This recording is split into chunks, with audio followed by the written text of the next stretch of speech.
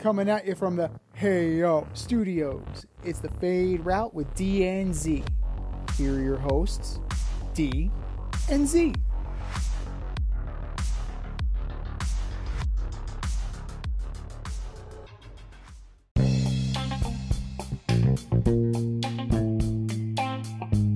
Coming at you live from the AO studio.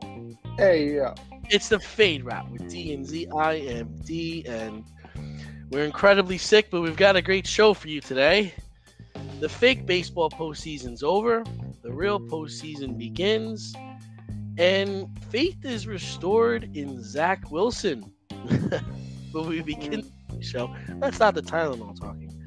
But we begin today's show with, a big trade. A few weeks until the start of the NBA season, and Dame Lillard has been traded. Not to the Heat, not to the Lakers, and not to the Raptors. Dame Lillard was traded to the Milwaukee Bucks. Huh? Wow. The move makes the Bucks the favorite to win the NBA title this year. What do you think of the move? And what are the expectations of the team? Okay, so we have to parse that in two ways. What do I think of the move? If you're the Milwaukee Bucks, you've been looking for this for a very long time, right? You're looking for the second superstar that will come in and help Giannis deliver another championship and be the second superstar that will keep Giannis in Milwaukee. And I think that they got their guy. I really think that Dame Lillard is going to take a lot of the pressure off of Giannis to where he'll be able to thrive even more. Now, it did cost you some bench depth. It did cost you Jrue Holiday. So it wasn't, it's not like, it's not an NFL trade, like Randy Gregory got traded to the Niners and it cost the Niners a 6th round draft pick. Like it's not like you're actually having to send some capital, immediate capital, to make your team better. And arguably, Damian Lillard is one of the top 10 players in the league. I'm not going to go top 5. Like, he could be he could be like 6 or 7. He could be skirting around there. But he, in the short term, absolutely makes you better. And let's look at this from two different standpoints.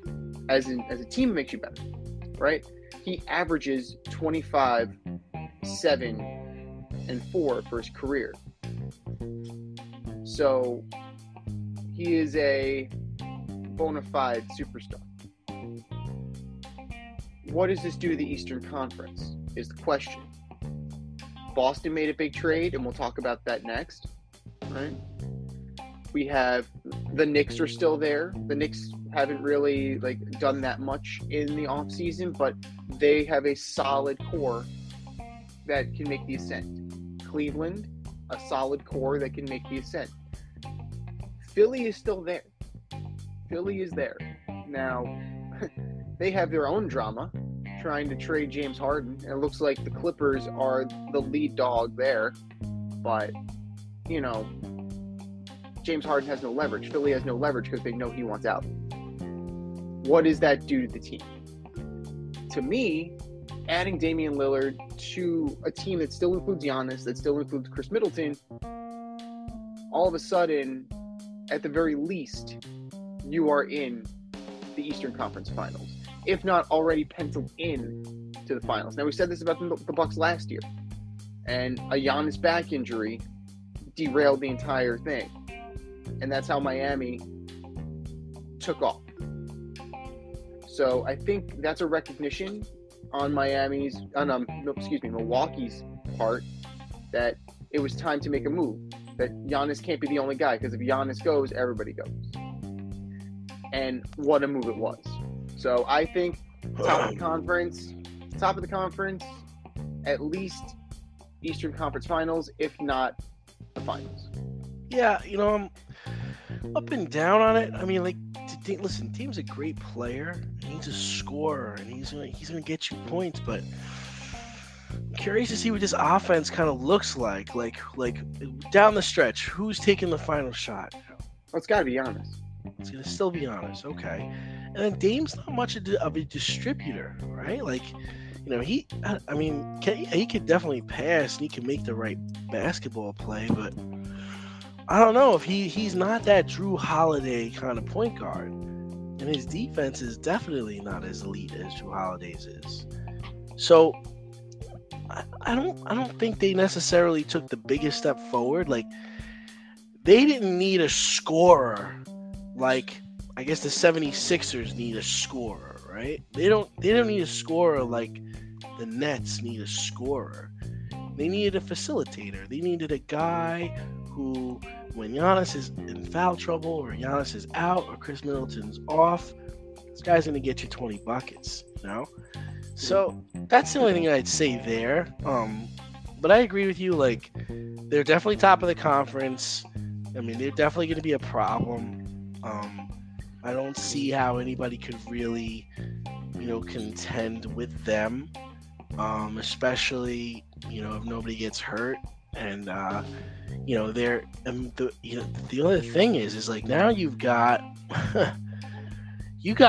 Dame making $45 million. Mm-hmm. You've got Giannis making $45 million. It's $90 million. $90 million between two guys. Between two guys, right? Now Chris Middleton comes in at $30 mil. Okay. Cha-ching. Brook Lopez $25 mil. Cha-ching. His brother only making $2 million. That's got to be a slap in the face. Oh, Thanasis? I'm surprised he makes $2 million. Former Nick legend Thanasis Antetokounmpo. No, I'm talking about Robin Lopez. Oh, Robin Lopez. I thought you were Thanasis. Yeah. He's also making $2 million, so the brothers got a much lesser payday. And like Bobby Portis, Bobby Portis is one of the most important parts of this team. He's making $11 million. Like, you're gonna need that second unit to really beef up. I didn't see this move coming. Like, remember we talked about it a couple weeks ago.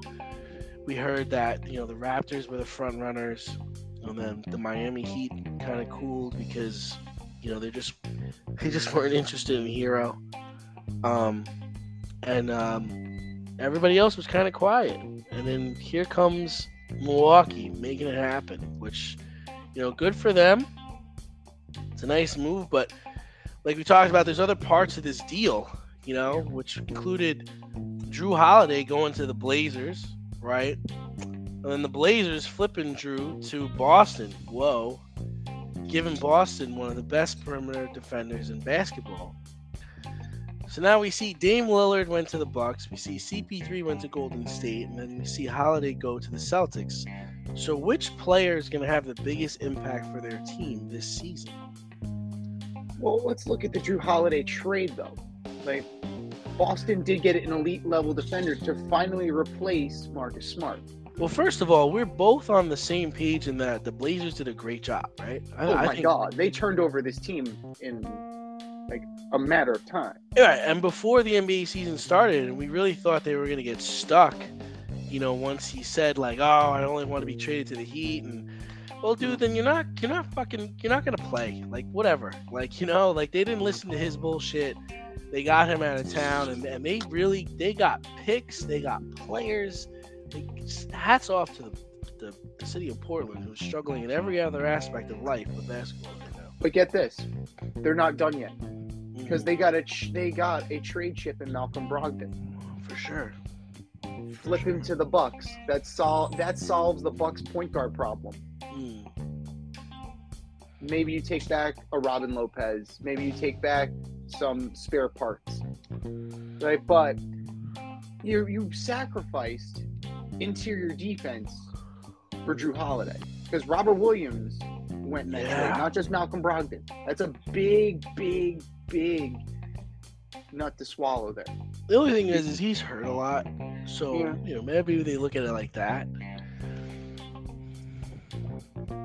Maybe if they're looking at it like that, but if I'm looking at this from, this is definitely a trade where both teams got better, and Brogdon definitely gives you the opportunity to move him on elsewhere, because the Blazers still aren't contending.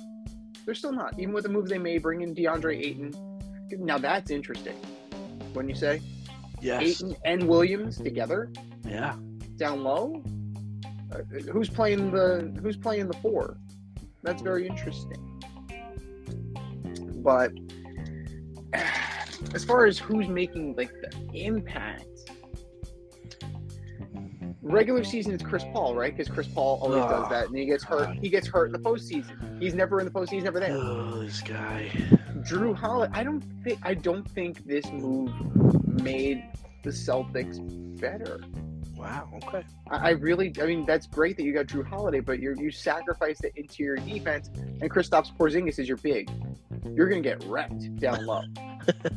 You're gonna get straight up fucking wrecked down low. I've seen this act. He's a fake tough guy. He's not a real tough guy. Robert Williams was a real tough guy.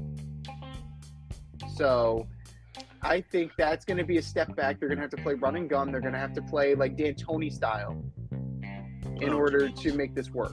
They're going to have, outscore him because we ain't got to stop him. So as good as Jrue Holiday is, he doesn't make up for the rest of the team not being there. But I really don't think that Boston. I'm confused by Boston a lot, but you can't argue the fact that Jrue Holiday is better at this point in his career than Chris Paul. I'm not going to make that argument. The biggest impact for their team is a different argument. Jrue Holiday is definitely going to be that point man, that defender, but he's gonna have to do more for his team than Chris Paul is gonna have to do for his new home in Golden State, because you still have Clay, you still have Steph, you still have Draymond. That's going to allow Chris Paul a lot more wiggle room, and that's going to allow him a lot more opportunity to be the old Chris Paul and not an old Chris Paul. So I think it's going to be it's a different situation, because one's most likely going to come off the bench and the other one's going to start. Jrue Holiday is the starting point guard, but I feel that the situations, it's a better situation for Chris Paul because of who's around him and the culture. Yeah, culture is that, 4-letter word that we've been using lately. But, culture is important. Teams are learning that. You can't just have guys come into your locker room. They have to be the right guys. And I think that there are enough guys there that can police the locker room and keep Chris Paul in check. So I'm going narrowly Chris Paul. Narrowly. Fucking this Chris Paul guy. No, I mean, what I will say about one punch in the nuts. No, I mean, that's a good question. It's like how many practices before Draymond takes a swing at Chris Paul? All right, because he's that kind of irritant. Yeah. So I'll tack these one at a time. I mean, for me, CP3 is a good facilitator. And I think he will make an impact on the Warriors. They've never had a point guard like this before. It really allows Clay, and it's going to allow Steph to just focus on shooting, right? And he's going to hold people accountable. That attitude that he brings to teams is like, it's maddening at times, but it works. I don't see him putting in like 60 games. I mean, I'm looking... I think he's gonna do like 35, 40 games. Like I just don't see this guy being healthy enough to play a lot. And going back to the Dame situation, I think it's gonna be listen, he's a superstar, like you said, but I'm not really sure they needed a superstar. They definitely needed a third guy, but I mean, he supersedes Chris Middleton now, and he's really on Giannis. He might even be above Giannis just because of his ability to score from anywhere, right? I mean, he can launch it from half court. We've seen him do it a number of times. So I think, that nuance is a great thing to have, but I don't know how well that dynamic's going to actually work yet. So Both of these my are interesting questions, though. Like both situations are remarkably interesting. Mostly because of the Jordan Poole Draymond thing, and then all of the turmoil and roster turnover in Boston. Both of them are very interesting storylines. for sure. And then, so my thing is like, Jrue Holiday is really a great point guard, and he's a great perimeter defender, right? He's not Marcus Smart, but he's better than Marcus Smart. I get what you're saying. Like, we kind of differ in what we think Porzingis is going to be, and how that whole lineup and how that whole offense is going to look this year. But if I'm just looking at Jrue Holiday and what he brings and his ability to knock down shots, play defense, deliver the basketball to the key players, because that's Boston is hanging their hat on their two forwards, really, right? They've made that decision that this is what they're gonna do. So in that retrospect, I'm gonna go with Jrue Holiday. But my other question for you is, after the trade happened, Jrue Holiday's wife was very upset. Posted this whole thing on how, like, her husband took a nap, woke up, and he was traded. No phone call, no nothing. It's like, you're going here. She's like, we've been a part of this team for a long time. We won a championship here. We're very developed in the community. Our kids, we have friends. There's a lot of social aspects to it. She wasn't complaining, but she was just bringing a mindset and a thought process to that. I mean, do you think that they owed Jrue Holiday a call? Do you think it was too cold for him to find out on X or Instagram? Do you think there needs to be some more emotional set to this than this being just a business? Does business need to be a little bit emotional sometimes? They ask their players to get involved in the community. They ask their players to get comfortable, set up homes, bring your family. We're all a family. But then it's like, dude, pack your bags, you're headed to Portland. You're a family insofar as they can use you. Yeah. So that's the issue with that. But you know what? It is a business. You're a great player, Jrue. We wish you all the best. When they're thinking about making a change at your job, does your boss consult you? Or do they just make the move? That's a negative. No. Yeah, but I'm they also just make the move. Yeah, they just make the move. Yeah, well, I'm not getting paid, but these guys are getting paid. I'm not that big of a cog in the wheel. But that's the thing. Like, they're very well paid labor. Yeah. But they're still just a cog in the wheel. Yeah. Like, that's real life. That's real life right there. My principal wants to make a change. He doesn't consult me. He doesn't owe me that. Ownership and management don't owe the players that. They don't owe you that. Like, that's not labor relations. Like, they can make your life easy, right? They'll give you the amenities that you need as labor. They'll give you the creature comforts that you need. But that doesn't mean you get a seat at the table in decision making, right? You don't get to tell ownership. You don't get to tell management what to do. And I think that's part of the James Harden situation, right? You try and dictate terms long enough, eventually somebody says, no. Why am I doing this? And that whole thing is starting to run its course, isn't it? With him? I mean, he is James Harden. He is about 2 steps away from being out of this league with the bullshit that he's been pulling. Because now rumors are out there that he wanted to go back to Houston, and they were going to give him a max deal, but he didn't like the offense that they were going to run. He wanted to go back to like 2013, 2014, like scoring title James Harden. And they're like, nah, man, like, nah, that's not what we're doing here, Right. And then they pulled their offer. It's like, listen, at some point, dude, you got to realize your windows are closing. Playing this league is a privilege. You're not as good as you used to be. And you can't be going into these teams and being like, well, I'm not happy, I'm leaving. It's like, yo, dude, that's not how this works. I'm telling you, he's 2 steps away from from going to play in Japan. It's a sense of, and this comes from Adam Silver down, the sense of players' partnership with the league. Yeah. Right. Players are partnering with the league. The problem is that the owner's still on the team. And players get older. As quietly as it's kept, and players are assets, and player assets are finite.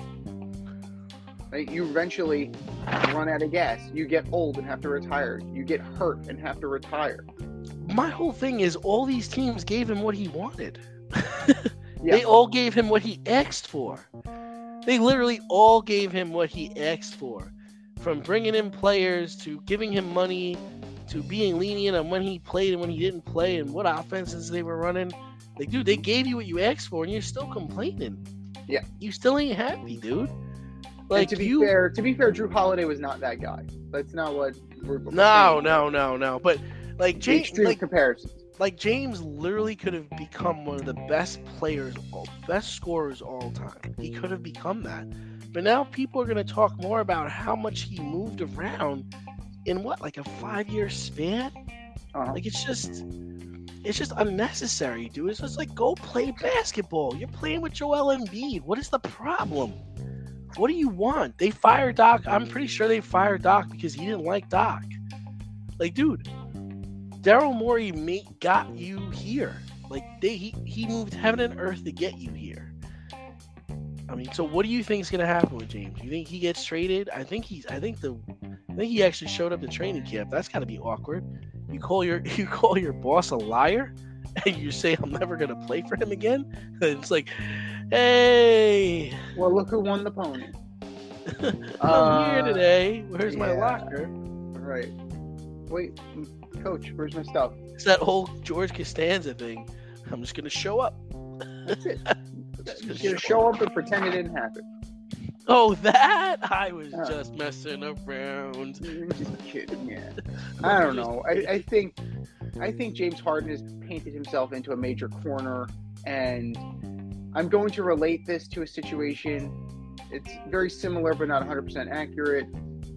When CM Punk returned to AEW, he was the big star, and there's a certain way that he wanted things to be done, and the current roster didn't necessarily agree with that philosophy, and it painted him out.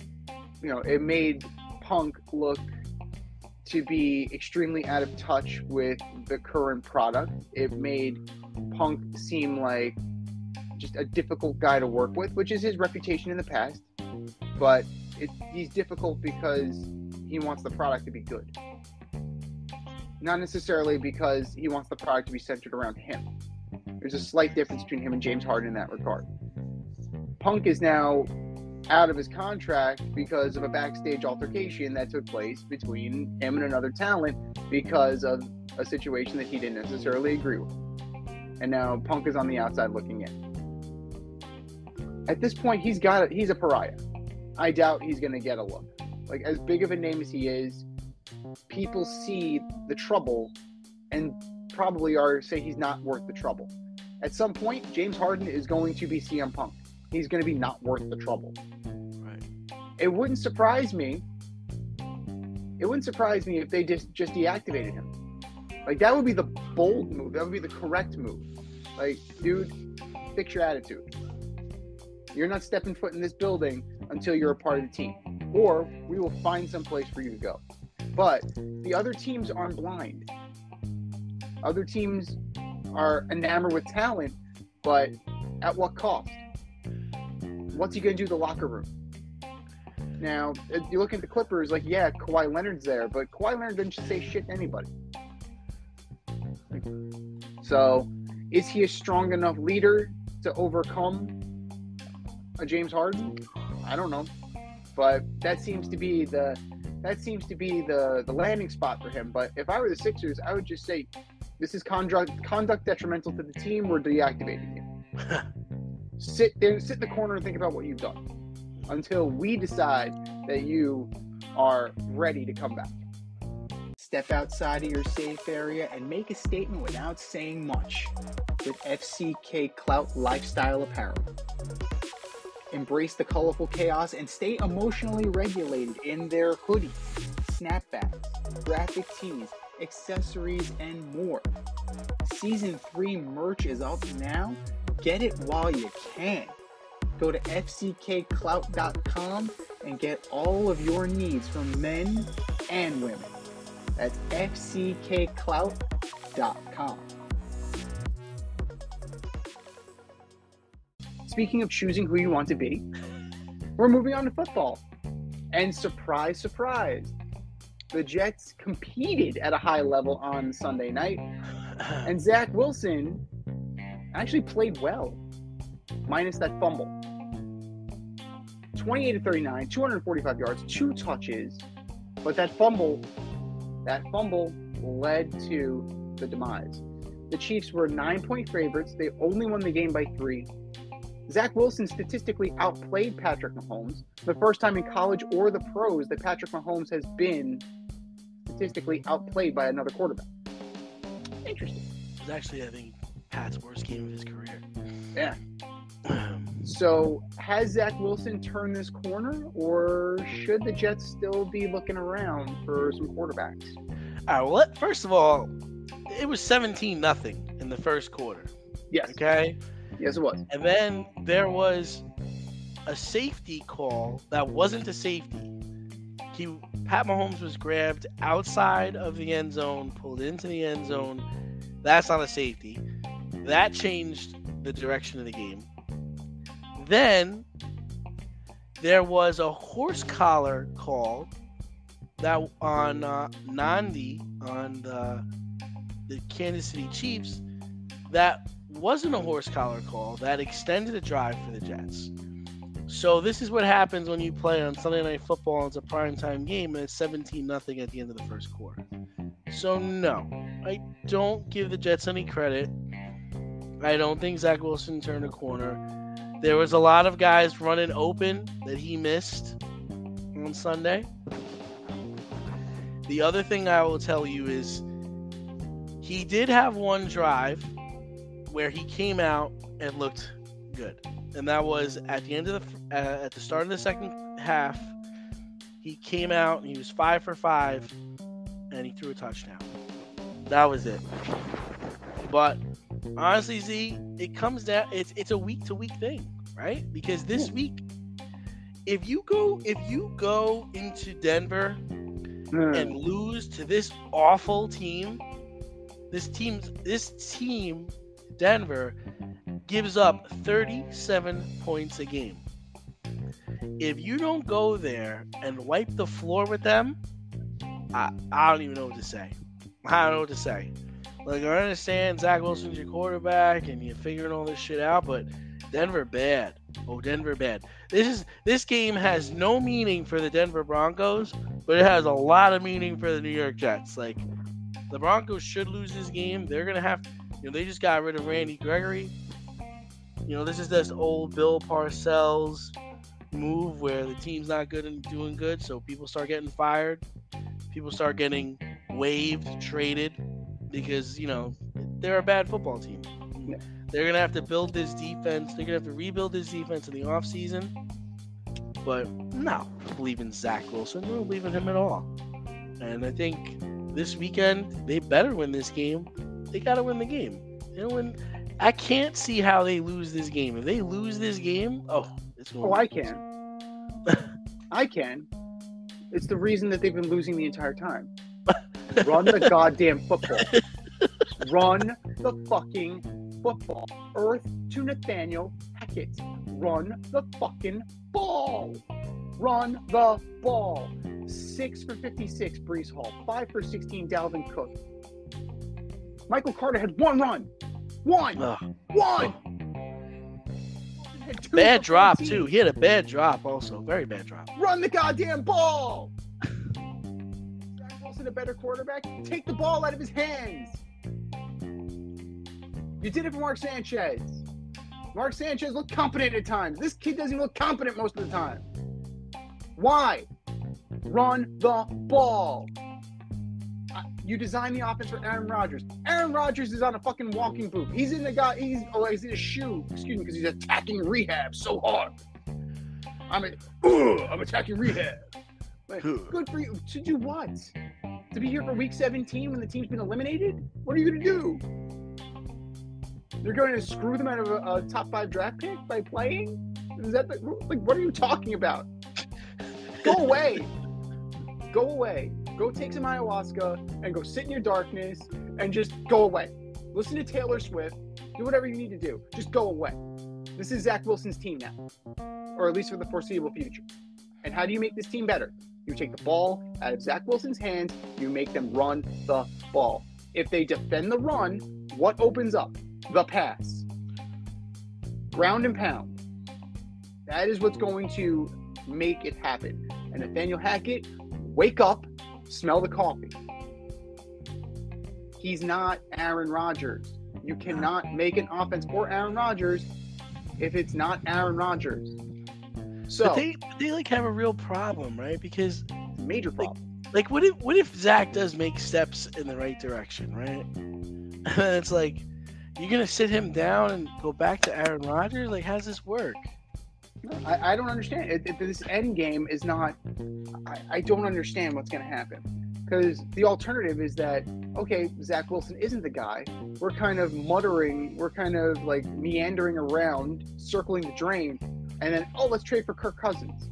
Now you have Wilson, Cousins, and Rodgers, provided they don't trade Wilson to the Vikings, where he reinvents his career and he becomes a stud, which could very well happen. But I have a question for you. Defensively, at the end of the game, was that Sauce Gardner play a penalty? No. Well, hold on. Yes. By letter of the law, yes. Because people are up in arms about it, how it should have been, how it was hand fighting, it wasn't holding, and I could see where it would be offsetting calls. I could see offsetting penalties there, because there was a lot of hand checking. I didn't like Robert Saleh's defense of it, saying they were letting them do it all game.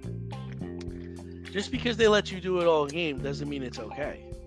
Like, just because you're cheating on a test doesn't mean that if they catch you at the end of the game, at the end of the test cheating, you get thrown out of the classroom.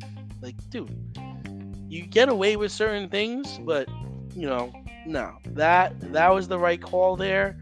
He totally impeded his ability to get to the ball. No.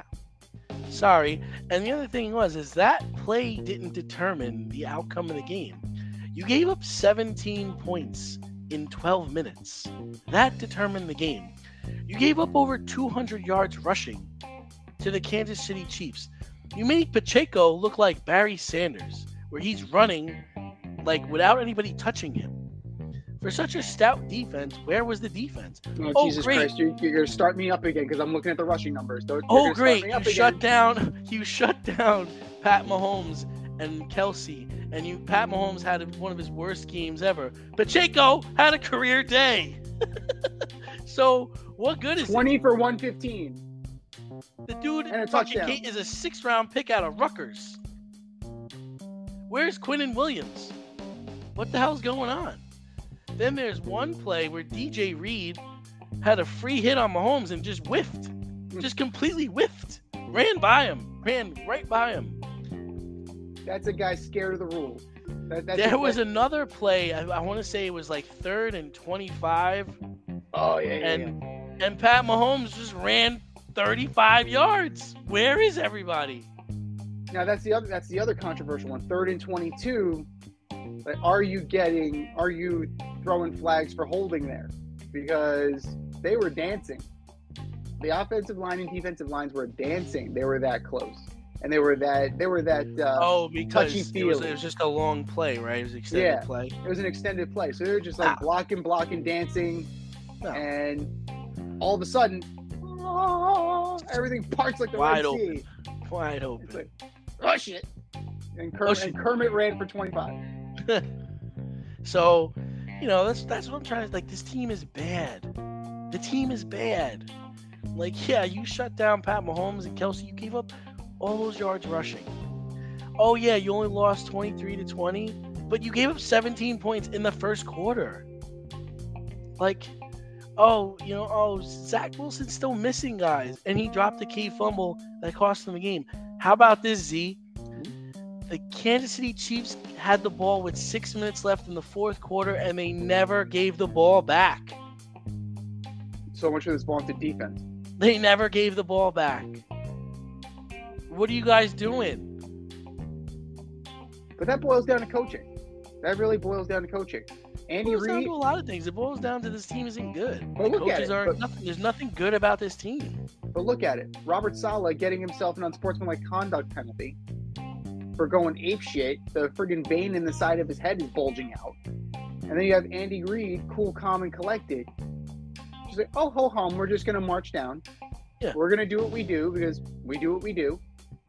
Like, that attitude comes from the head down. Yep. So right. if you play and you coach like a lunatic, your Yep. team is going to be a lunatic team.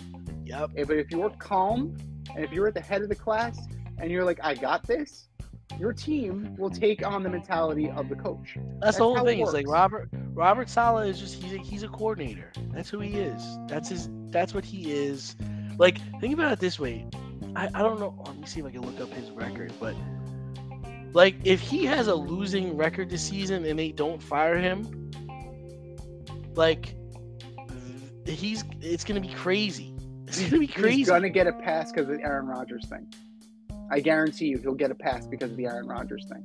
So he is 12-26 as a head coach. Hmm? Okay. That checks out. So if let's say the Jets lose 10 games this year. Let's say they lose 10 more games, right? Okay. So that means he's gonna have 36 losses. Ugh. And what? He'll have he'll have 18 wins, 250 win percentage, and you're gonna bring that guy back? They're so strapped. Yeah. They're so strapped because they can't get rid of anybody. They can't fire Hackett. They can't fire Saleh. They can't do anything with Zach. They are. So, I mean, and their Green Bay's playing well, so they can't even hope that LaFleur gets fired and they can go get LaFleur. Yeah, that's the other thing. Nobody talking shit about the GM of the Green Bay Packers now. Seems like he made the right move.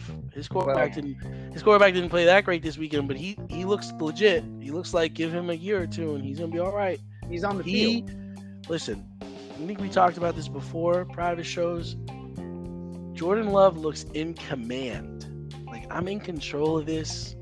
I can put the football wherever I want.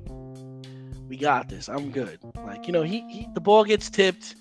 He makes a wrong read, but you don't count him out.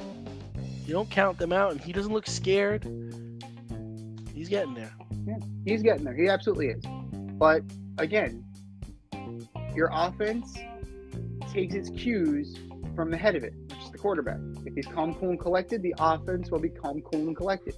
If the quarterback is frazzled, then you're gonna have guys not knowing what the fuck is going on. So at the end of the day,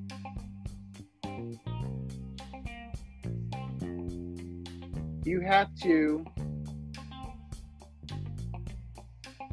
just chalk it up to the fact that you got this one wrong. Like, if you're the Jets, like, you knew you were gambling, right? You split tens, the blackjack table. You brought in a 39-year-old guy. You hedged your bet. Now you got to lie in it at least for a year. Saleh is going to get a pass. I already know this. He's gonna. I mean, think about it. Like, you banked your whole season on this, and 4 plays, it's done. Like, I've seen it's that Family Guy meme. It's opening day and the season's over, except it's the Jets instead of the Mets.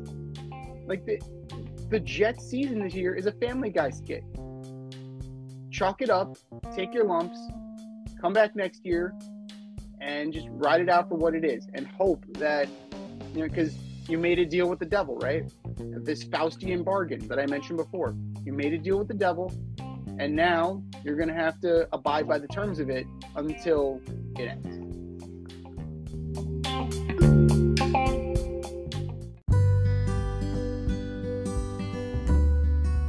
Avoid messy accidents. Get better stopping power with your brake pads. Callahan brake pads. You never know when you'll be driving in the road and there will be a truck tire that you need to avoid and save your family. Callahan Auto. We really care about what's under your hood. Speaking of comebacks, there were none. There were absolutely none. The baseball postseason is underway. The new wild card round has come and gone. Each series was a sweep. It was a 2-game sweep. The Blue Jays got done in by the Twins. The first time the Twins have won a playoff series in 21 years. You can legally drink now. The last time, if you were born the year the Twins won a playoff series, you now can legally drink. Texas Rangers beat down the Rays in front of 19,000 people each time, which is a great crowd for them. Just, it's playoffs. The Phillies, they fried the fish. They absolutely fried the fish. And the D-backs bossed around the Brewers, possibly sending Craig Counsell to the Mets. So, is it time to go back to the old format? Or do we need to keep expanding these playoffs and letting even more teams in and keeping these mediocre series afloat? Yeah, man, I'm just old school on this. Like, I don't give a shit. Like, I don't care. Like, I'm sorry, but I didn't need to see that. I didn't need to see the Phillies destroy the Marlins because the Phillies are a much better team. I didn't need to see the Twins, who won their division, have to play the Blue Jays, who were just not ready for the test this year. Like, it's just listen. I understand, like, you want to give everybody a shot, and most people were competing all the way until excuse me, until the last week of the season to get this spot. But what good is it? And then to make matters even worse, now the Braves got to face the Phillies. That sucks. I don't want to face the Phillies, man. It stinks. Like, there's no reseeding. It's the bracket is the bracket, which is horseshit. But no, I don't need to see it. I don't know who really enjoyed it other than the people, like, you know, who are part of those fan bases. We're kind of hopeful that you'll get into the playoffs. But I'm done with it. It's stupid. Go away. So one team in the entirety of this time has gone to a game 3. That would be the New York Mets. One team. And they shouldn't have gone to a game 3 either. So that's not good. This is not good product. Why am I watching this? Why am I watching the Miami Marlins getting beat down? Yes, wonderful. You made a playoff, right?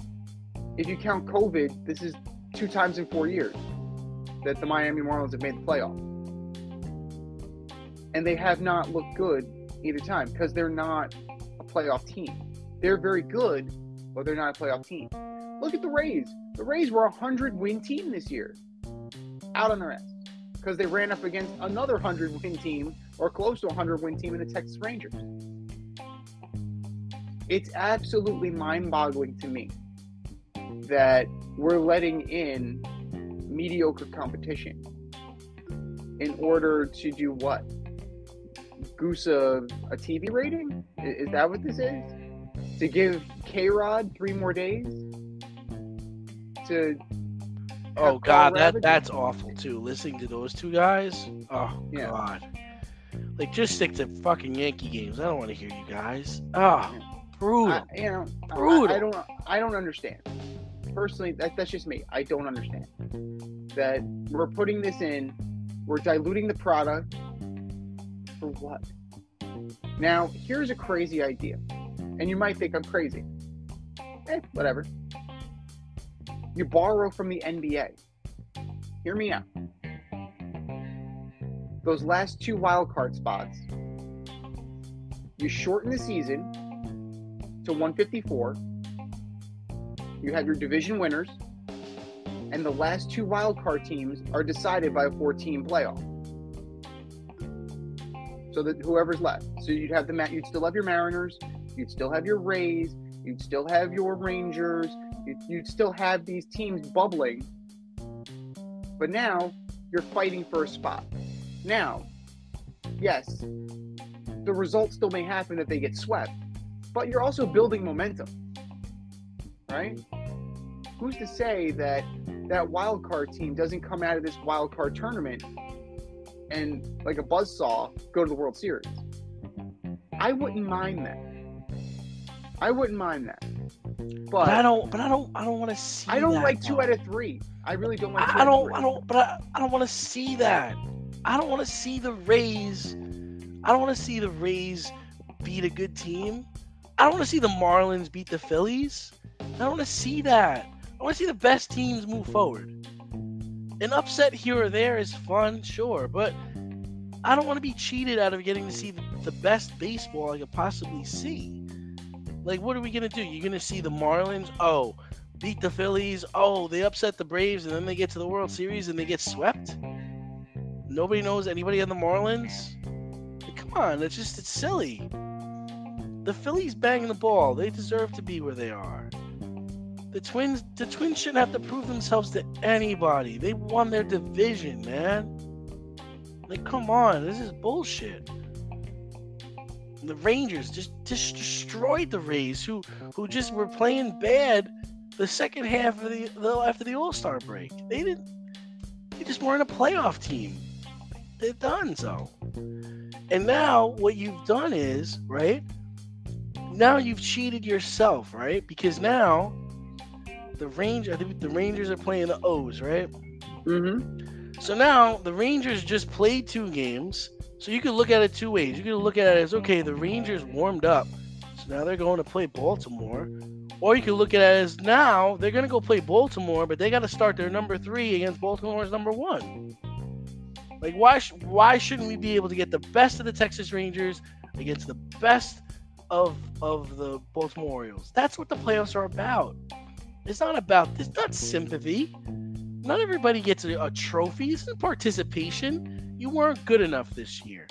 Now, what you've suggested, I can get on board with that. That's fine. I can get on board with something like towards the end of the season, last couple of games, we scratch those out and you play to get a final spot. That's fine.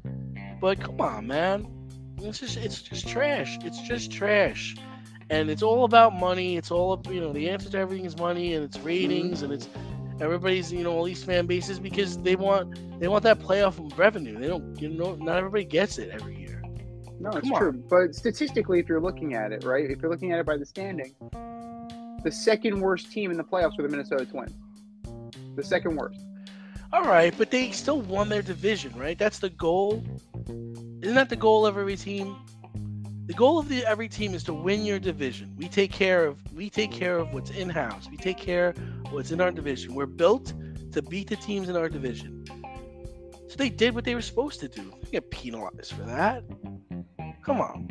Well, yeah, you got Sonny Gray out there dealing, dude. Dealing. My man is back.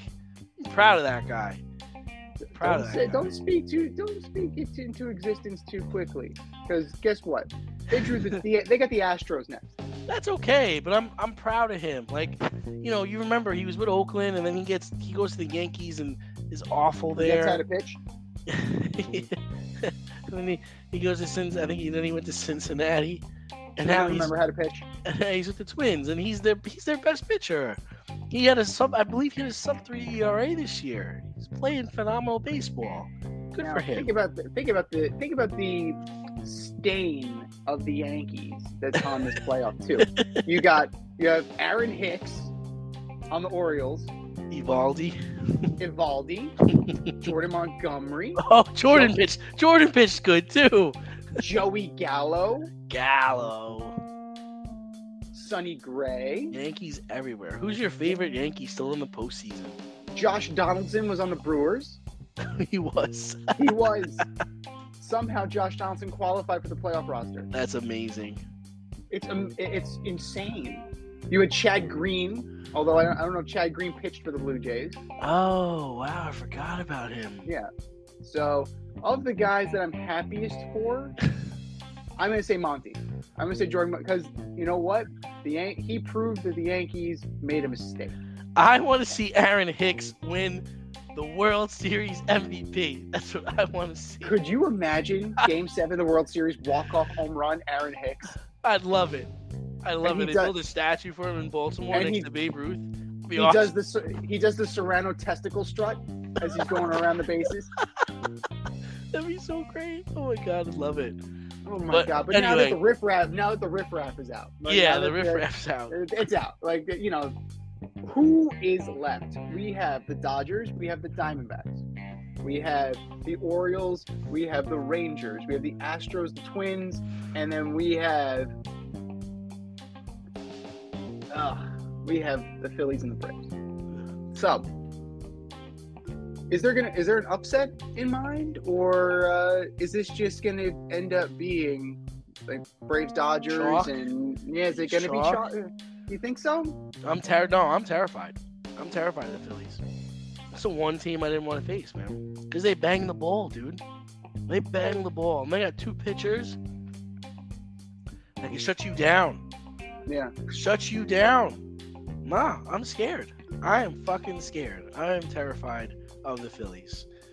I don't think the Dodgers have anything to be worried about. Well, I don't think the Astros are going to slap the Twins, right? I would think so. Yeah. The Orioles-Rangers series could be a little interesting because the Orioles don't pitch as well. You know, the Rangers can score a lot. I'm curious. I can't wait to see what Camden Yards is like, though, for a playoff game. That's gonna be crazy, right? That's gonna be good, right? Yeah, that's gonna be exciting. But I am. So I'm looking forward to watching Rangers Orioles. But as far as upsets are concerned, I am absolutely terrified of the Phillies. And that's the other part. They don't reseed this shit. The Braves should be facing the Diamondbacks. Why are they facing the Phillies? And the other thing that's stupid about this is you got two series where you're playing they're division games. You got the Diamondbacks and the Dodgers, and you got the Phillies and the Braves. They've played them 13 times this year. Yeah. This isn't anything new. Why am I watching this? Like, who the fuck is running Major League Baseball? What the fuck, man? I don't know why you're not reseeding. It doesn't make any sense. So think about it this way. Like, the Braves were 8-5 against the Phillies this year. The Phillies are good enough where they could totally win a 5-game series, man. No, completely. This is definitely a situation where, like I said before, about building momentum. Right? The Braves have been off. The Braves have been off for a week. You can't simulate playing. No. So as good as they've been, if the bats go cold in a 3-game span, you can get swept out of the playoffs before you even get started. Well, they gotta win game one. Year. They gotta win game. Strider's pitching in game one. They gotta win that game because Fried is pitching in game two. And but you know what? Strider's a little bit overrated. Let's be here. He strikes out a lot of guys. He's an ERA close to 4. But he's not Garrett Cole. He's not. Oh, don't please. Come on. You're gonna pull the Garrett Cole card here? Look at Garrett Cole's numbers. Look at Spencer Strider's numbers. He's not that guy yet. He's not that guy yet. He's definitely not that guy. But did you have to say Garrett Cole? Because you've used somebody else. I'm using the guy who's the AL Cy Young Award winner, and if Strider is a serious consideration for the NL Cy Young Award winner. So I'm doing an apples to apples comparison. So okay, fine, pick your guy. Who would you rather be compared to? I just dislike Garrett Cole, man. Clayton Kershaw? Okay, he's not Clayton Kershaw either. Well, no, though. So the thing is like I'm okay. I understand that he's got a pretty high ERA, but I'm okay with him starting against the Phillies because they're a big swing and miss team, and when I say that is like they can crush the ball, and I think he can get it by them. I think he can get off on that. He can get 9 strikeouts and give up 4 hits. Like he could do that. Now when Fried pitches, I don't know what the hell's gonna happen. Fried could be out in 2 innings. Well, I also have a question. What's Charlie Morton's status? Morton is somebody you need. Yeah. I don't know. I would assume he pitches game 3. I don't know. I'm not sure if he's healthy. If he's healthy, like I'm not sure of his injury status. Yeah, So- I don't know. I don't know what the plan is there. I like Charlie though. He's fine for me. Yeah, Charlie has definitely developed into a really good pitcher towards the tail end of his career. And He's the really kind of guy. Pitcher his whole career. Why towards the end? He's got what? He went to the World Series with the Rays. He won it with the Astros, and then he won it with the Braves. I think, right? He was mediocre until he got to Houston, Yeah. and then, well, like all things, mediocre until I got to Houston. But they started having him throw high fastballs. Like, dude, you actually throw hard. Like, why are you dinking and dunking? You throw hard. It's like, oh shit, I do throw hard. How about that? You unlocked a new level of Charlie Morton. Mm-hmm. So that's all I mean by that, is that Charlie Morton was okay, and then he turned a corner from his time in Houston. As far as upsets go, I don't necessarily see the Rangers as an upset of the Orioles. Why not? You have the Rangers were built for this. As much as we malign them and joked about it, they had a really shitty second half though. They did, but you know what? They have the veteran wherewithal that they can withstand some of this, and I think that would be okay. The Orioles might be, and the Orioles had a week off, so they may very well be, a little too neophyte for this. They might just be a little ahead of their time, but kudos to Rushman, kudos to Henderson, kudos to that team, and Brandon Hyde should be manager of the year. I don't want to hear anything. Brandon Hyde's your manager of the year. So maybe Bochy, but you know what? Brandon Hyde's better. And this season, I wouldn't necessarily call it an upset. I wouldn't call that an upset. These are two evenly matched teams. The Twins knocking off the Astros. The Astros are sort of a legacy at this point in time. The Twins finally advanced to the second round for the first. They're Tracy McGrady. This is the first time in 21 years. Well, come on, it's fake. It's fake. Come on. I know it's fugazi, but still, it's a statistic, and we're looking at it. Like the Diamondbacks knocking off the Dodgers would be an upset. Like those were upsets. I don't see the Phillies and Braves as an upset. I don't see the Rangers and the Orioles as upsets. I see them as even. Those are pick'ems, in my opinion. Now, if the Diamondbacks somehow pulled off that upset and knocked out the Dodgers, holy shit! Like that would somebody's head would roll in LA. Yeah. Like, because that is absolutely Not likely though. They just don't hit enough. No, they don't. But you definitely had Longoria playing like it was 2007 again. So good for Evan Longoria. He seemed to kind of have a fire lit under him. But it wouldn't surprise me if we get chalk. In all likelihood, chalk is coming. Hope you're right. We'll be prepared for it. I hope But so. the most intriguing one, if there would be a non-chalk pick, you'd have to battle Texas. You'd have the Rangers versus the Astros in the ALCS. That could be interesting. Very regional story. Let's be real. It is a regional story. But it's something that could be very entertaining. You have the young upstart Rangers against the dynasty or the establishment in the Astros. And, does Max Scherzer come to pitch? You have Scherzer versus JV. You have a few storylines. You have Bochy trying to, prove that he still has what it takes, and that San Francisco was kind of a miss in getting rid of him. Now since they already got rid of Gabe Kapler, but I'm intrigued. How does Gabe Kapler lose his job, but Aaron Boone doesn't? I don't know. Well, clearly Zaidi doesn't have the either he doesn't have the stroke, or like it's the ultimate in results based. Aaron Boone, I read a report that they're trying to toughen him up. They're going to make him a tougher manager next year. You throw him in a ring? I don't understand. What are you going to do? What does that mean? What does that mean? We're going to toughen This is what the him up? analytics team came back with? How much are we paying you? And that's the other thing. They're also not having the independent audit of their analytics department now. They're not doing it anymore? No, they're going to observe a company and see how they run their analytics, and then they're going to copy it. because a Fortune 500 company's analytics work the same as Major League Baseball analytics. Really? Just absolutely brilliant things coming out of the Bronx. Like I just absolute brilliance out What of the fuck are you 161st. talking about? I don't understand what's going on right now. Meanwhile, like, lots of moving and shaking, right? Nevin is out with the Angels. Buck is out with the Mets. Like, that was kind of surprising. But also Billy Epler is out. We're going to talk about him in a little bit later on the Alleged Superstar. But there's a lot of change happening right now. And, you know, teams need to – this is the time. They need to figure out what they want to be, because look at the Orioles, look at the Rangers, look at the Braves, look at the Dodgers. Like, those are the pinnacles right now. Those are the organizations you want to be. They're young and good, or they're deep and star-studded. Those are really the two models. So choose what you want to be. Some are more analytics than others. Some are more gut-based than others. Choose what you want to be.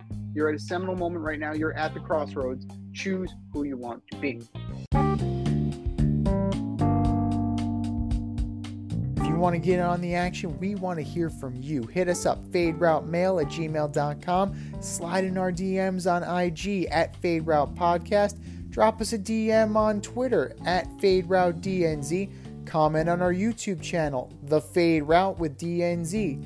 Questions, comments, picks, segment suggestions, you name it, we want to hear from you. Get at us, in crowd.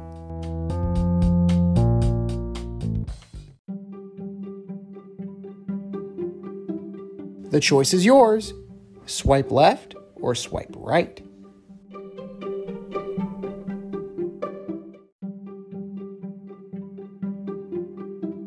All right, boys and girls, especially our online dating fans, we have a statement, and if you like it, you swipe right. If you don't like it, you swipe left.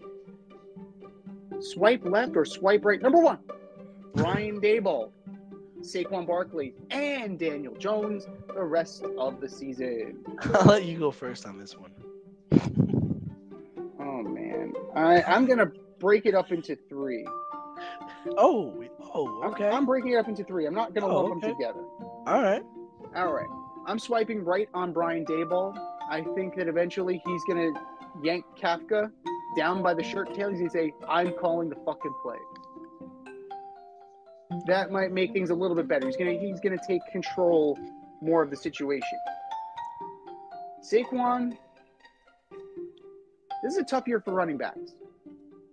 And Saquon is just one of many. Now, Jonathan Taylor's coming back to camp, and he's surveying the situation, and it's kind of not what it was. You know, it's much worse. Saquon is going – I'm going to swipe left on Saquon. I think you're going to get a little bit, but this team is going to be behind a lot. Just looking at that defense. You know what? I'm swiping left on Wink fucking Martindale, too. What the hell happened between last year and this year? Like, what happened to the Baltimore Ravens defense that you put in? Who are these guys? It's like the parakeets. Like, what the fuck is this? You're playing soft coverage. Ooh, Why you're getting torched? They put up 70 against the Broncos. The Broncos are arguably better than the Giants right now. Like, I don't know what Wink Martindale is going to dial up for this, but Mike McDaniel, he's toking his vape, and he's having a good old time down in Miami. Now we just got Chase Claypool. So he's got a new toy. Like, Mike McDaniel got a new toy to play with. Like, what the fuck? But I'm swiping left on Wink. I'm swiping left on Saquon. He's a non-factor because they're going to be behind a lot. And I am swiping huge left on Daniel Jones. The dude looks like a deer in the headlight. He doesn't know what's going on. He got the friggin' tablet thrown at him by Daboll. That was funny. It's like Daboll looked like me when I got a student who's just like looking at me like what the fuck? Come on. Daboll's looking at him like, what the fuck do you expect me to do? I'm not gonna take the test for you.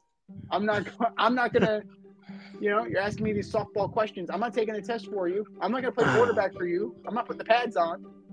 Strap your big boy pants on. You got the money. You wanted the money. You got the money. Now you got to play. I was not a Daniel Jones guy to begin with. You know this. I am very loud on that. I was giving him the benefit of the doubt, and that's gone. It's gone. Bring me Colt McCoy. Colt McCoy, Tyrod Taylor. Right? I'll take a drunken Kerry Collins. Oh, drunk Kerry Collins, man. Going to the Super Bowl. Drunk Kerry Collins aired it out, man. He was going to the good. Super Bowl. Kerry Super Bowl Collins with drunk Kerry Collins. We did. Kerry Collins took his team to the Super Bowl. Lest we forget. Yeah. So I'm swiping left on all of them. I don't see any creativity on offense. None. I don't really. This is 3 weeks in, right? 4 weeks in. Yeah. I still don't know what the game plan was for any of the games. I don't understand what they're trying to accomplish, what they're trying to establish offensively, and what the scheme is defensively. Saquon, I mean, he'll get hurt again. This is what he does. So I gotta say though, Matt Breida looked a hell of a lot better in this system than Saquon has this year. He's a smaller dude, though. He's a smaller dude. I don't know if he could take the hits for a whole season. Oh no, definitely not. He was part of the troop in Buffalo. He can't be the guy, but he's definitely being utilized better and being utilized more. I can go for more of that, but you need offensive creativity, like you were saying. Yeah, and then for Daniel Jones, I'm swiping left on that too. Like it's just I don't see any growth. He's bottom 20 of he's the bottom 20 of the league in my opinion. But the other thing, he doesn't have I'll give him a break in that he doesn't have help. Like, come on, he's throwing the ball to Jalen Hyatt. Who? Like his receivers are not getting separation. He doesn't have any time to pass. I don't know if that's on him, that's on the offensive line, or that's on the scheme. I don't know, but he's dropping back and he's already running. Like, and this is supposed to be a quarterback league. It's supposed to be a passing league, and he doesn't have any time. So, yeah, I'm swiping left on all three people. It's amazing to me how much the offensive line has regressed this year. Glowinski is now with big money signing, right? He's now a bench player. You got Evan Neal taking shots at the fans. You got Andrew Thomas who's not playing. Now, granted, Andrew Thomas is a left tackle. Okay, so maybe having a healthy Andrew Thomas changes the complexion. But the rest of the line is pretty friggin' shit. Schmitz is terrible. Schmitz has been absolutely terrible. I know we were talking to Danny at the beginning of the year. He was the guy to watch. Schmitz has been awful. Absolutely awful. And then you try and get creative. The one time you try and get creative, let's do the tush push. You hurt 2 offensive linemen. 2 guys got hurt on the play. They were your guys. Show the team how to stop the Eagles. Good job. You did it.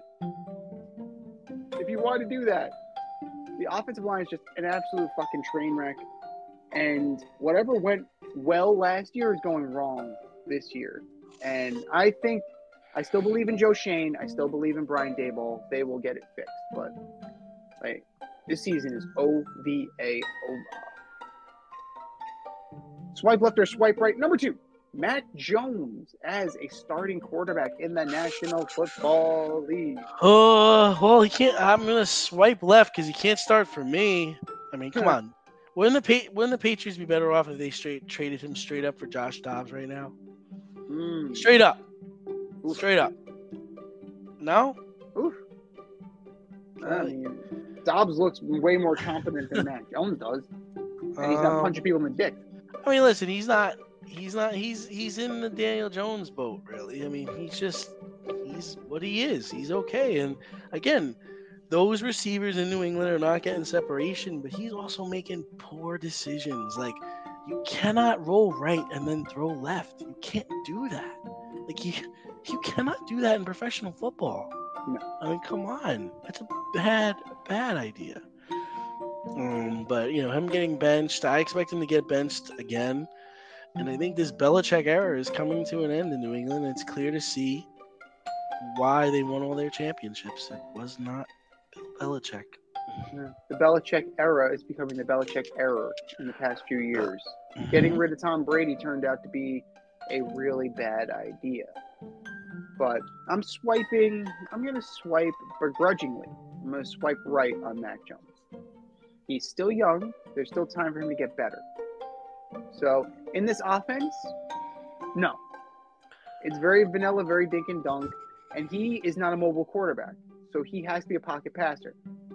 The offensive line needs to be better. Patriots receivers need to get separation. Use your tight ends. You have tight ends, right? You invested in several tight ends. So Mac Jones needs to learn how to make better decisions. If you can get any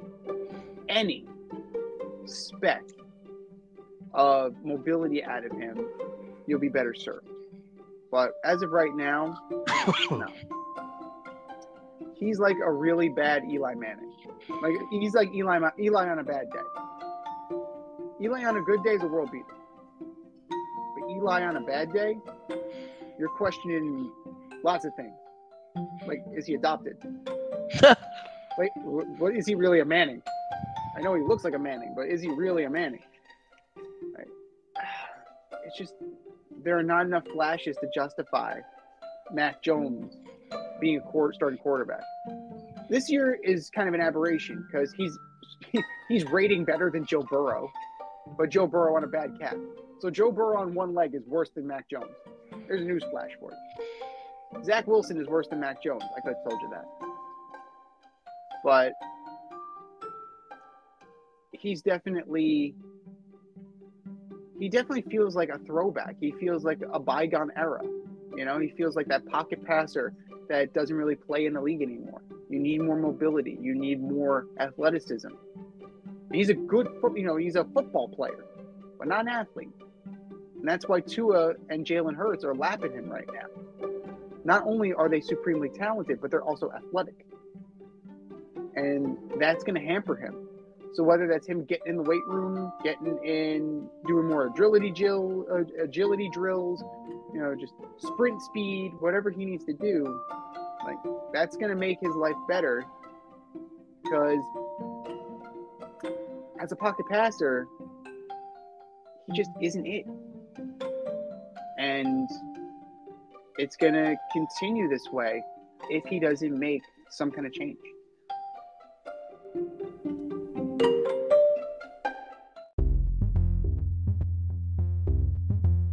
Are you in need of air care maintenance or service? I have the company for you. Air Care Technicians. They service the Westchester and Northern Bronx area and can help you with all your heating and cooling, maintenance, and service needs. Just give them a call at 914-315-1547. Again, that's 914-315-1547. Or shoot them an email at aircaretechnicians@gmail.com. These guys are the real deal as they are veteran-owned, licensed, and insured. Make sure to tell them that D&Z sent you.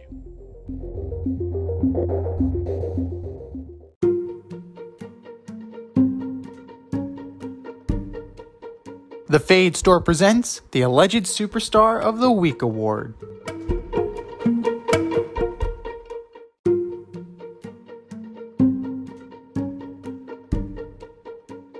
All right, boys and girls, you know what time it is. It's time for the Alleged Superstar of the Week. We put a poll on our X account at FadeRouteDNZ, and you vote, and you vote, and you vote, and you vote.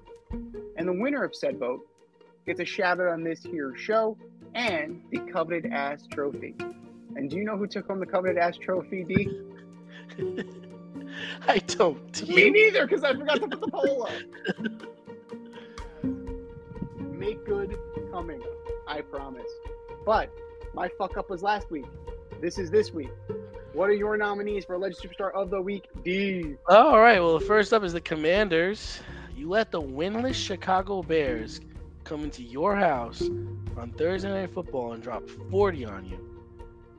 And you gave up 45 fantasy points to DJ Moore. Oh, awful. Commanders, you're my Alleged Superstar of the Week. Number 2, Brian Daboll. The Giants have led for a total of 18 seconds all year. Yeah. We're going into week 5, man. The Seahawks come across the country on Monday Night Football. Not fair to the Seahawks at all. And blow you out. What you're doing is not working. Brian Dable, you are my alleged superstar of the week.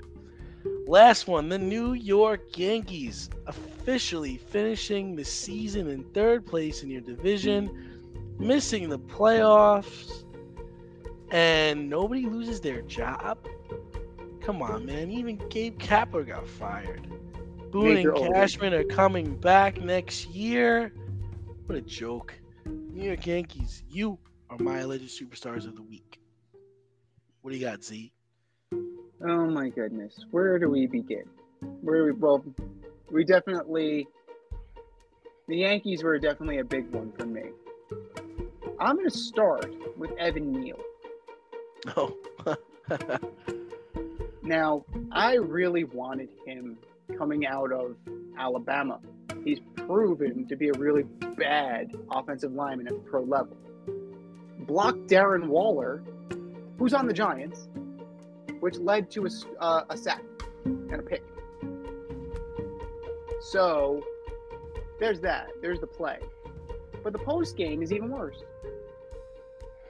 As he's leaving the field, he's encouraging the fans to boo louder. So you're already poking the bear. Don't poke the bear. The Giant fans are some of the most loyal in the league. Don't poke the bear. If you're playing like shit, they're gonna call you out on it. That's New York sports, baby. This ain't St. Louis. You want your ass kissed, you go play in St. Louis. The post game is even worse. The post game is even worse. A lion does not concern himself with the opinions of sheep. Who are they to judge me? They're a bunch of hamburger flippers and hot dog flippers. Whoa. Yeah, those hamburger and hot dog flippers, they come to watch you play, right?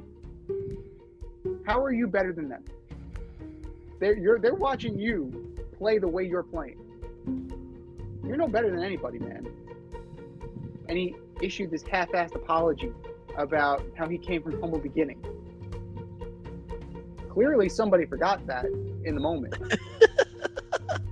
When you're calling everybody hamburger and hot dog flippers. That's pretty bad, Evan. Evan Neal, you are my alleged superstar of the week. Billy Epler, not only resigning from the GM position of the New York Mets after one up year and one down year, but there are reports now that you manipulated the IL. And there's probably going to be an organizational fine coming. Major League Baseball is investigating the Mets now. Thank you, Billy. Thank you for that. And then you can Buck Showalter, and Buck comes out, and this is a little out of turn for Buck.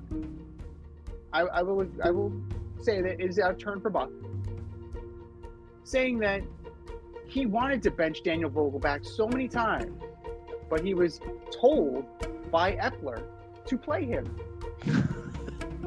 What? What? What? Are you kidding me? That's a double egg on your face. What are you doing? What are you doing, Billy?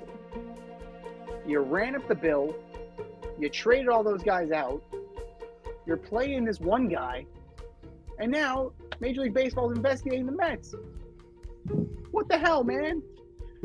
What the actual hell? Billy Epler, you are my alleged superstar of the week. And last but not least, the San Francisco Giants. What the hell are you doing firing Gabe Kapler? Seriously. I don't understand. Did Gabe Kapler not bring you success? He didn't bring you a ring. He's not Bruce Bochy. But did he not keep this team afloat? Is he not doing the job that you asked of him? It's not his fault that you're rebuilding. That's not on him. Zaidi, that's kind of on you. And you brought in Gabe Kapler. So what I'm reading between the lines there, that he's doing this to save his own ass. So that's what I'm seeing. Yeah, 78 and 81 this year. Okay. 81 and 81 the year before with a relatively strapped roster. But you're also 107 and 55 in 2021. You're not that far removed from 107 and 55. I don't see this as a good move. San Francisco Giants, you are my alleged superstar of the week. I think we said our piece. Go to our X account at FadeRouteDNZ and vote, and vote, and vote, and vote. And I promise I'll put the poll up this time. And for our nominees.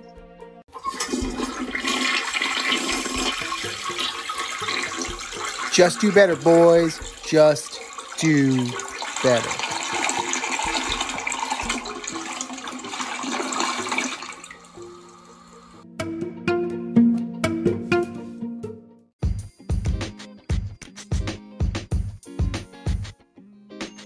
Your favorite podcast has its own merch line now. Go to the Fade store with DNZ.com today for all your Fade Route merch needs.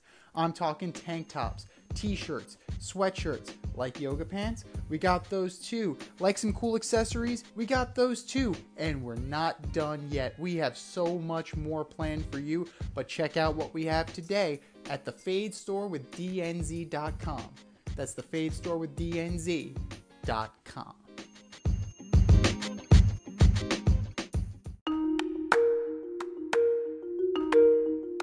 Let's run the option and give you our picks for the week.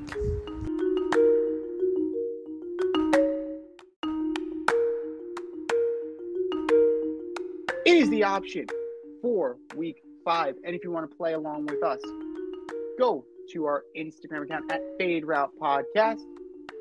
Click on that link in bio. Go to our CBS Sports Pick'em League, also titled The Option, and sign up and play along with us today. We've had a pretty competitive year so far. All of us are separated by about 2 points. Two. Not too shabby. In first place, you have the lovely Rita Sanchez with 39 points. You and I are tied for second with 37. Foxy rounding up the top 4 with 36 points. Tricky time now. These are now bye weeks. Let's see what you got. On the bye this week, you have the Browns, the Chargers, the Seahawks, and the Bucks. We're going to discount the Thursday night game. We all picked the Commanders, and boy, did we look stupid. But let's go to Sunday. We're back in London. It was at Wembley last week. It's at Tottenham this week. The 2-2 Jags at the 3-1 Buffalo Bills. Bills. I'm torn by this because the Jags have been in all week. So they're acclimated. That's like the one thing that gives me pause about this. But, yeah, the Falcons did not look great last week. So I'm going to go with the Bills as well. I think they're just a superior team to the Falcons. 1 o'clock. The 2-2 Houston Texans go into Hotlanta to take on the 2-2 Falcons. And how is the NFL doing them so dirty like this? You did London and now you have another game? That's messed up. Falcons. I'm taking the Texans. I'm taking the Texans too. I think the NFL did the Falcons dirty here. I really think that they should have gotten the bye after going to London. Especially knowing that the Jaguars are there for 2 weeks in a row. No, that's not cool. Not cool at all. The 0-4 Panthers at the 3-1 Detroit Lions. It's the Kitten Bowl. Lions. Lions roar. Panthers 0-5. And I wonder if they made a mistake with Bryce Young. The 2-2 Titans at the 2-2 Indianapolis Colts. Colts.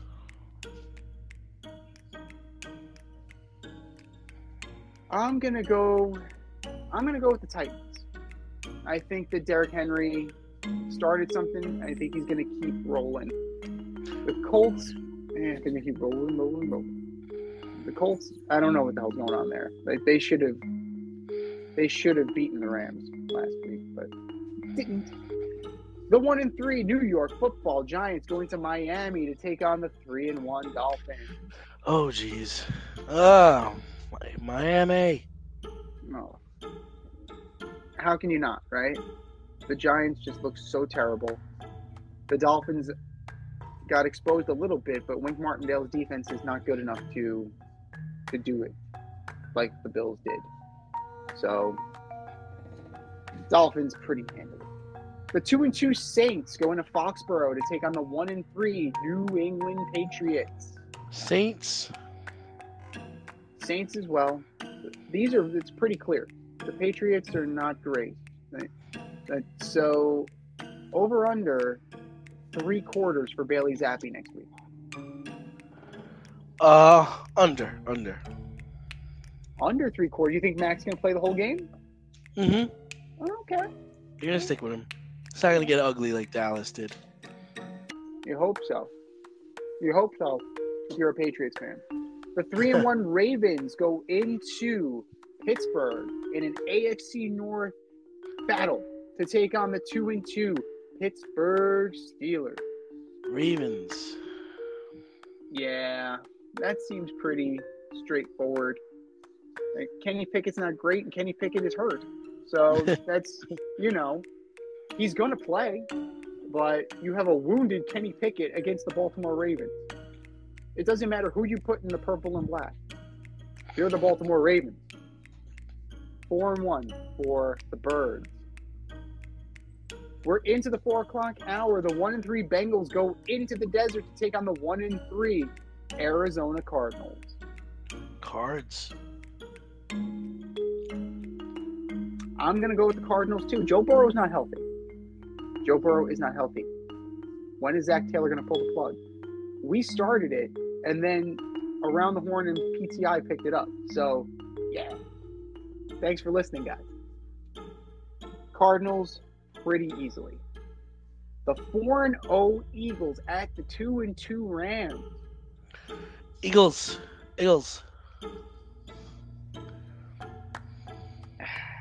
Fly, Eagles, fly. Unfortunately. 5-0. If Stafford is hurt, he's hampered with a hip injury. That could be a major problem. This next one. The Nathaniel Hackett Bowl. The 1-3 Jets go into the Mile High to take on the 1-3 Denver Broncos. I'm taking the Jets. The Jets have to win this game. They have to. They have to. Doesn't mean they will. I'm going to take the Broncos. I think Russ is going to torch Robert Saleh's defense. Oh my gosh, that would be crazy. I think he's going to torch him. Absolutely torch him. And then the metaphorical middle finger at the end of the game for Sean Payton. So Broncos pretty handily. The 3-1 Chiefs go into Minnesota to take on the 1-3 Minnesota Vikings. Chiefs as well. Minnesota's not good. Chiefs are very good. Possibly the game of the week. Could end up being the game of the year. Your Sunday night special. The 3-1 Cowboys go into Santa Clara to take on the 4-0 San Francisco 49ers. 49ers. I'm taking the Niners as well. Like, they're a good team. They're much better than the Cowboys. Christian McCaffrey, have a day. And your Monday night delight. The 2-2 Packers go into Allegiant Stadium to take on the 1-3 Las Vegas Raiders with Jimmy Garoppolo under center. It doesn't matter. Packers. I'm going to go with the Packers as well. Just, the Raiders are the Raiders, and the Raiders are not good. And as a reminder, the Browns, the Chargers, the Seahawks, and the Bucks are all on a bye. Adjust your fantasy rosters accordingly. This has been the Fade Route with D and Z. Thanks for tuning in. Catch our podcast on Wednesday nights on Spotify, iTunes, iHeartRadio, wherever you listen to your podcast. So until next time, stay faded, everyone. Time for us to run the go route. We'll talk to you next week. Thanks for listening to this episode of our podcast. If you like what you heard and want to hear more, be sure to like and subscribe on your favorite podcast platform. Rate us 5 stars, leave us a review, turn on subscription notifications, and tell your friends. Spread the word, spread it wide.